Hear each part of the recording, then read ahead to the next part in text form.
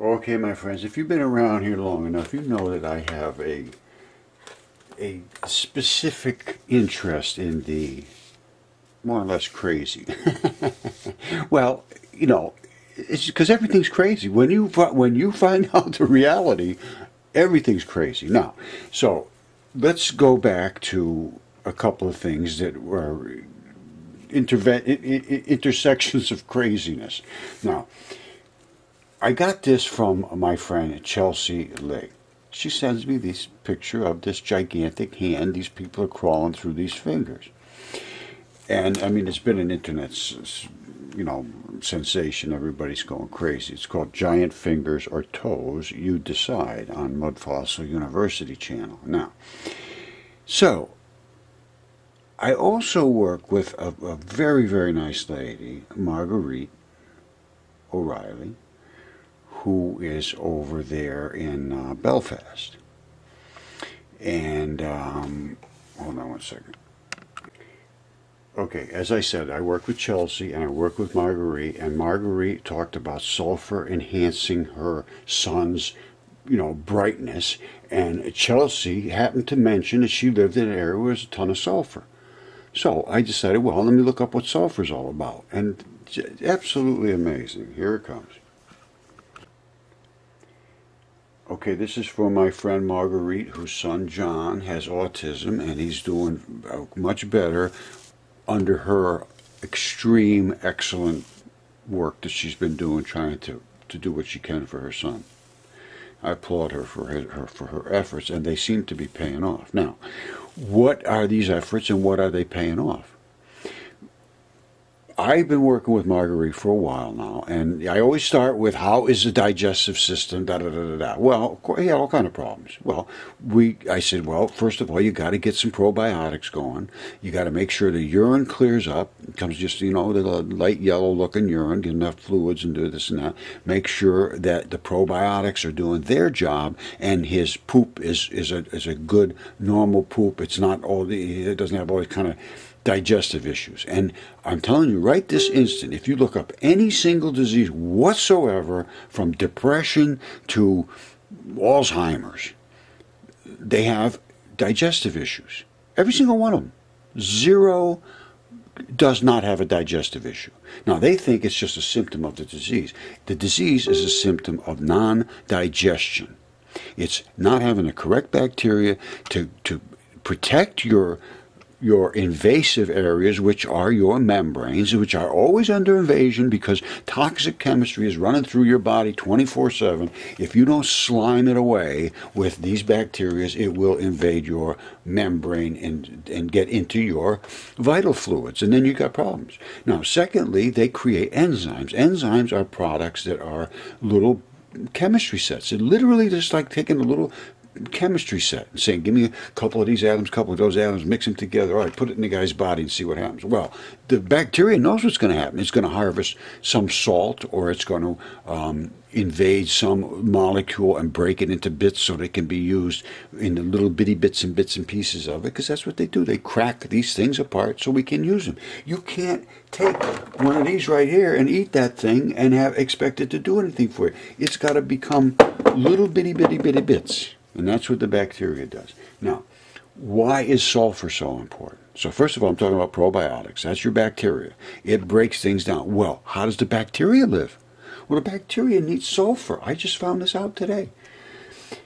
And sulfur is sulfur after calcium and phosphorus. These are the most important things, is the most abundant mineral element found in our body. However, sulfur, we're not getting now.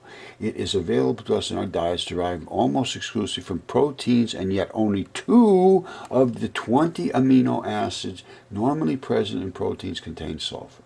One of these amino acids, methionine, cannot be synthesized by our bodies, and therefore has to be supplied by the diet. Your body just can't make it. You have to. If you don't get it in your diet, you're done. Now, what is this? Cysteine. That is, in amino acids, that is big time player. Cysteine, another sulfur-containing amino acid, and a large number of key metabolic intermediates a large number of key metabolic intermediates essential for life are synthesized by us, but the process requires a steady supply of sulfur. What is an intermediate? What are you talking about? Metabolic intermediates. What are you saying to me about that? What does that mean? What's a metabolic intermediate? Well, an intermediate means in the middle. It's intermediate. So something starts, and then you got an intermediate in the middle, and then you got an end. Well, and what is metabolic? It means metabolism. It means burning up products. It means using products, metabolizing them. Taking the product, breaking it up, turning it into a power source for your body, or to do whatever you do with it after that. You metabolize it. You use it up as a bodily product. Now, so here we got bodily products are the metabolic things. Intermediates means the thing in between where it started and what you end up with. So, sulfur containing amino acids, a large number of these amino acids are metabolic intermediaries. But what happens in an intermediary event is you take a big chunk of anything. Let's say it was this mud fossil, and I ate that in one big bite. Well, it's not going to help me. You have to have little things come over there and start nibbling away, chewing all these little bits, and they break out the oxygen. They take up some of the iron and some of the calcium and some of the phosphorus and all this stuff out of it into little tiny bits. And by the time they're done, instead of having this big gigantic thing, they got all little tiny bits. I got around here my little tiny ball of magnets, which would show it, but I can't find this. But anyway, that is what you end up with, little tiny pieces. They go out and they can do chemistry. You cannot work with big pieces. So, if you don't have the sulfur for these amino acids, the amino acids can't go out and do their job. The amino acid is a little chemistry set. It goes out and an acid breaks things up. That's what it does. And they are a large number of metabolic intermediates. There's so many processes going on you just couldn't even imagine. And when you take something and eat it and think all of a sudden it just falls into your body and attaches and does all the things it's supposed to do, absolutely not. The bacteria is doing that job. Take care of your bacteria. And to do that, you have to do this. You have to have sulfur. Dietary sulfur required more to support microbial growth than provide sulfur in direct support of animal needs. If you don't have the sulfur, your bacteria dies. If your bacteria dies, you're in trouble. Sulfur used primarily in the form of sulfur-containing amino acids, the things that do the chemistry, as constituents in a wide array of functional body proteins. Dietary supplementation is to ensure adequate sulfur to support microbial protein needs. Excess sulfur may contribute to dietary anion load, altering acid-base balance. You always got to be careful you don't do too much of something. But if you don't have the sulfur, you're in trouble. So you may have the bacteria and still not get the effect.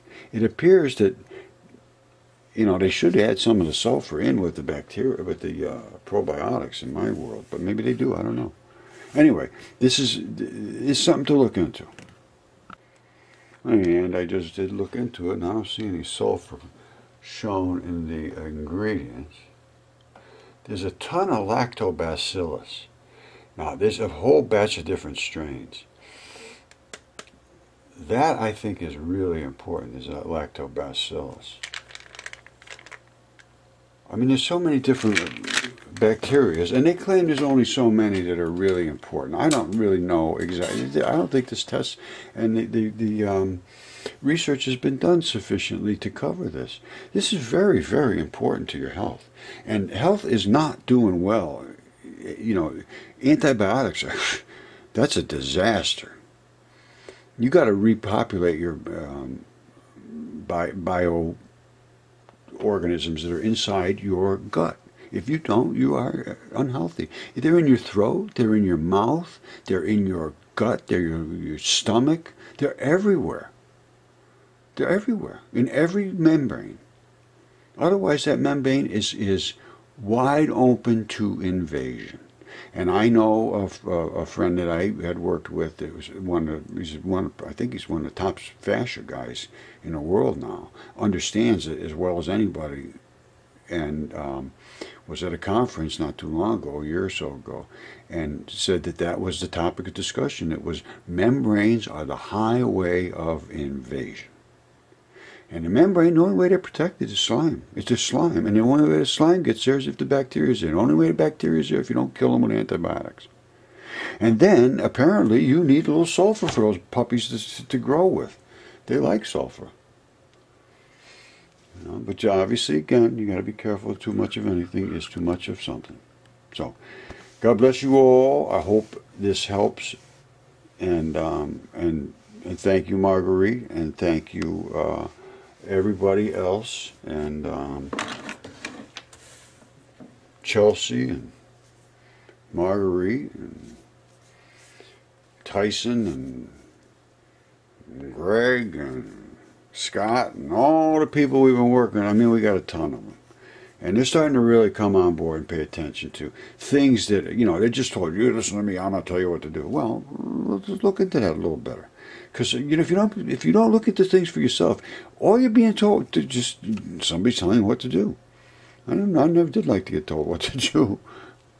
You know, I mean, I don't mind being told what to do if it's the right thing, but if somebody's just telling me something to do because somebody told them to tell me, well, then I want to know why that first guy said to do it. That's where I go. All right? Vayos con Dios, amigos.